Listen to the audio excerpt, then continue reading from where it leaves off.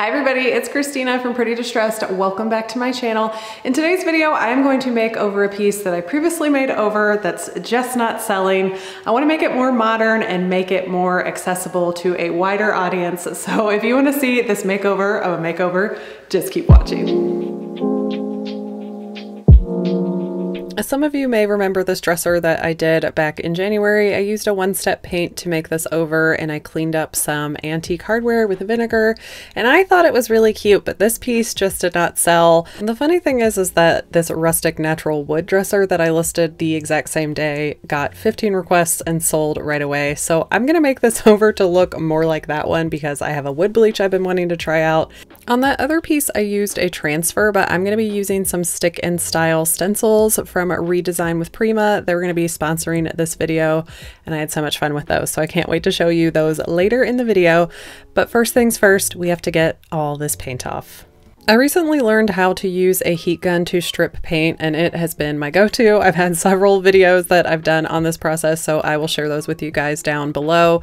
This doesn't always work on every type of paint and I didn't think it was going to work on this all-in-one paint, but it started to bubble and chip off nicely, so I used the heat gun to remove all the paint.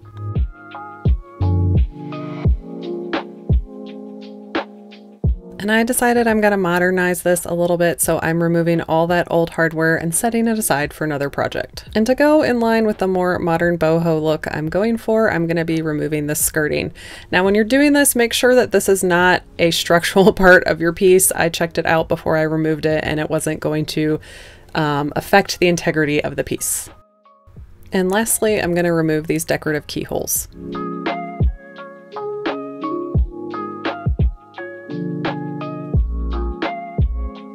Now that all of that paint is gone, my sander is going to have a much easier time getting off the rest of that varnish. I'm using my Surf Prep 3x4 electric ray and a 120 grit sandpaper to sand down my surface. I get asked this all the time, but I also have a Festool dust extractor and I have an adapter that hooks this sander up to that adapter and it sucks up all the sand, but I still wear a respirator because I want to keep my lungs healthy. One of my favorite things about this sander is the foam attachments and sanding abrasives that they have that makes it super easy to get around all the curves of your furniture.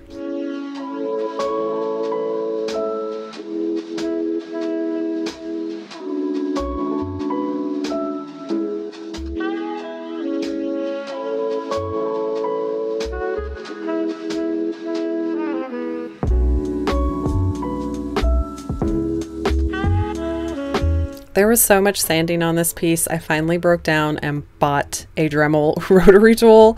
I got this at Home Depot. This is the middle of the road one. This is the 3000 and it plugs into the wall, but they have some cordless ones too. But it has this really cool sanding attachment on it that helps you get into little nooks and crannies like these. I've seen so many furniture artists use these.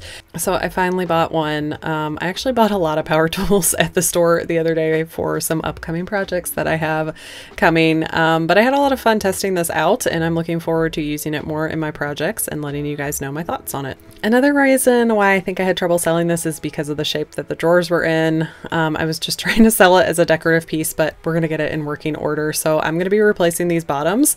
I'm just going to take them off with a pry bar. They were nailed in a couple of spots in the back here. And I went to the hardware store and got a plywood board that was 5 millimeters and cut those down to size. We have a table saw, so I was able to cut those at our house, but if you just take your measurements up to Home Depot or wherever, they'll usually be able to cut them down to size for you.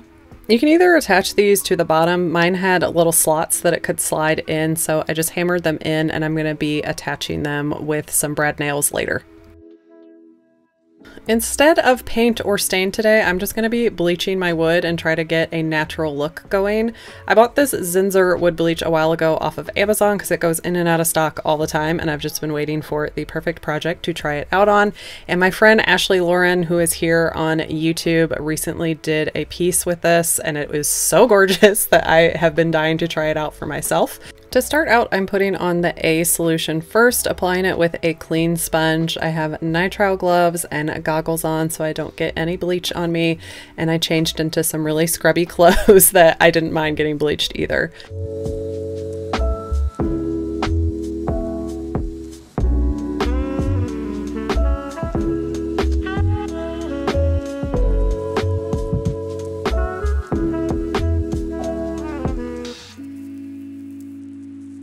You just want to saturate the entire piece with this solution and let it set for 5 minutes if it's softwood and 10 minutes if it's hard. I'm pretty sure oak is hardwood, so I let this set for 10 minutes. You want to put enough on that it's still going to be wet when you go and do solution B. Mine was kind of dry when I went to go put solution B on, so I think I probably needed to use more bleach on round A. After the 10 minutes, I came in with a clean sponge and solution B and put it all over the piece. And after you put on solution B, you're supposed to let this set overnight so that it will dry completely. If you want to get it even lighter after you take a look at it the next day, you can do a second round of bleaching, but if you do that, you have to neutralize it with vinegar before moving on to anything else. I was pretty happy with the results, so I was able to skip bleaching it again and doing the vinegar wash, so I just moved on to the next step, which is using a 220 sandpaper all over the piece to just get rid of the gunk that the bleach kicks up. At this point, I was ready to try out my stencil. Like I said earlier, this is the redesign with Prima Stick and Style stencil roll. This is the irregular triangles. This is 3 yards of a continuous stencil, so you can cut it up any way that you want.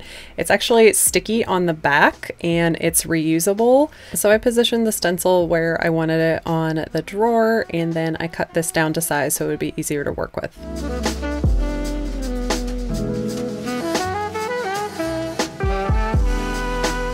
I wanted to use a bright white on this piece, so I just grabbed some Waverly chalk in white, and I have a little stencil brush that I got from the hardware store. You can get these at any type of hobby store as well. And I used a stippling motion to apply my paint, so my paint is a little bit erased and has a little bit of texture to it. I love the adhesive on the back of this stencil. It does not slip, it stays in position, and it actually is really easy to reposition and get it in the exact spot that you want it. But honestly, the most impressive thing to me about this stencil is there was no leakage, there was no seeping, my lines were crisp and looked absolutely beautiful.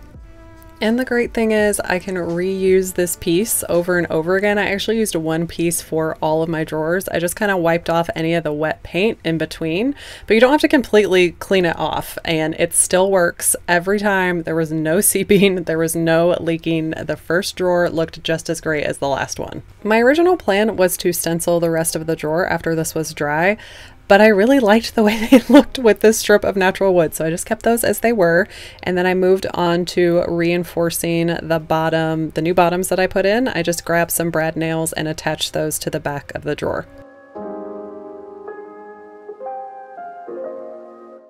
These look so much better, and I only paid $13 for all the board to refinish all the drawers. All right, now I am ready to seal my piece. So I'm going to start by just cleaning off all the dust before I seal, and I'm going to be using General Finishes High Performance Flat today. This is water-based, and I'm going to be applying it with my Zebra fan brush. I love applying water-based top coats with this thing. It just feathers it out flawlessly. This top coat is very similar to other water-based top coats you've seen me use on here. It is not going to yellow, it is milky white, and it's going to dry down crystal clear, and it's going to be nice and flat. It's not going to be shiny. The wood is just going to look nice and natural and raw.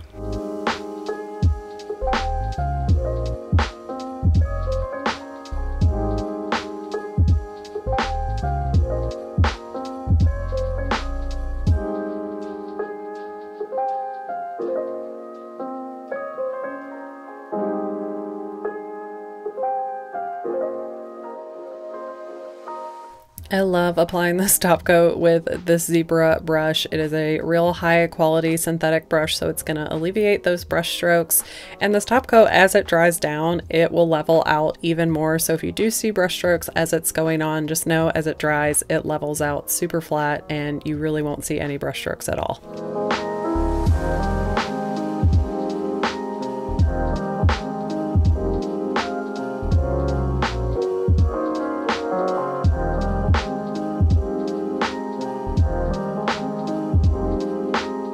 After this dried for 2 hours, I came in and did a light sand with my 320 sanding pad that my puppy has chewed.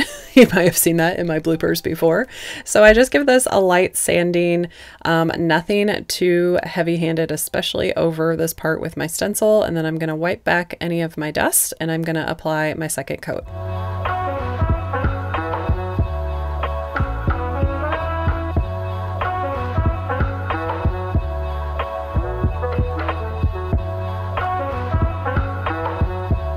After this dried, I put everything back together and then I added some new hardware. I went a little more industrial because I can't go full boho, and I picked out this warm chestnut handle from Home Depot.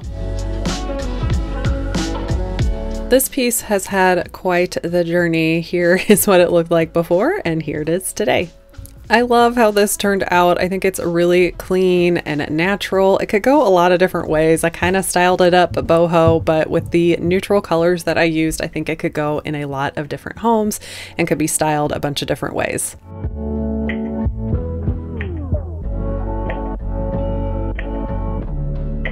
So this one is going on market. I will keep you guys posted on if I sell it and how quickly I sell it. Typically, I wouldn't be so quick to redo a piece that I had just recently done. It would have sold if I just waited it out, but I knew this was a beautiful all wood piece. I wanted to use some wood bleach. I had a vision for it, and so I redid it because I have a YouTube channel and I need content. But if you have a piece that's not selling, just wait it out. You will find the right buyer for it. But if you feel like making it over again too, and trying new products and new techniques, you know I'm game for that as well. I'll be back next week with another project. Thanks for being here, you guys, and I will see you next time.